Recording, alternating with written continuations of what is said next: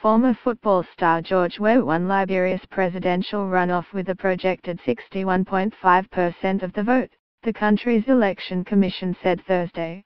Weah handily beat Vice President Joseph Boakai, who secured 38.5%, the National Election Commission, NEC, said, with 98.1% of votes counted. The 51-year-old, considered one of Africa's greatest ever footballers, sparked controversy in the run-up to the election after naming Jewel Howard Taylor, wife of cannibal warlord Charles Taylor, as his pick for vice president. Former football star George Weah, centre, handily beat Vice President Joseph Boakai, with 61.5% of the vote, the National Election Commission, NEC, said, with 98.1% of votes counted. The 51-year-old, left, considered one of Africa's greatest ever footballers, sparked controversy in the run-up to the election after naming Jewel Howard Taylor, wife of cannibal warlord Charles Taylor, as his pick for vice president. The footballer has sparked controversy after naming Jewel Howard Taylor, left, wife of cannibal warlord Charles Taylor, right, as his pick for vice president. George Weah picking up the Ballon d'Or in 1995 whilst playing for AC Milan in Italy, left, and arriving to vote yesterday, right.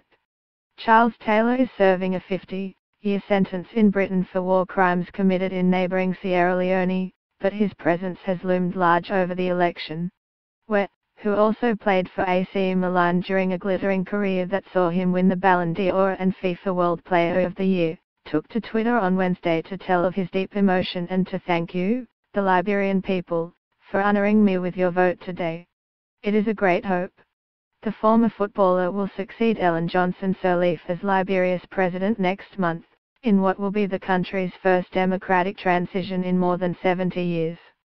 Sirleaf's predecessor Charles Taylor fled the country in 2003 with hopes of avoiding prosecution for funding rebel groups in neighbouring Sierra Leone, while two presidents who served prior to Taylor were assassinated.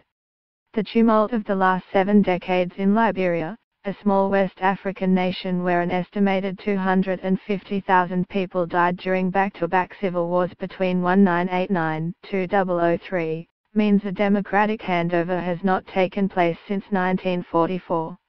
The ballot was delayed for 7 weeks due to legal challenges lodged by Boakai's Unity Party against the Electoral Commission over the conduct of the first round of voting, but many of the complaints appeared to have been addressed in the second round.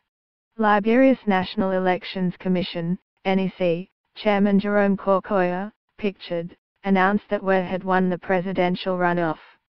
Supporters of the Coalition for Democratic Change, CDC, listened to provisional results on the radio at party headquarters in Monrovia, Liberia. Women listened to provisional results on the radio at Coalition for Democratic Change party headquarters in Monrovia, Liberia, on Wednesday. Local and international elections observers monitor the counting and tallying of elections results by staffs of the National Elections Commission, NEC, at the Samuel K. Odo Center in Monrovia. The Liberia Elections Observation Network, which had more than 1,000 observers stationed across the country, hailed a vote it said had passed calmly with better organization than the first poll on October the 10th, as did observers from the European Union.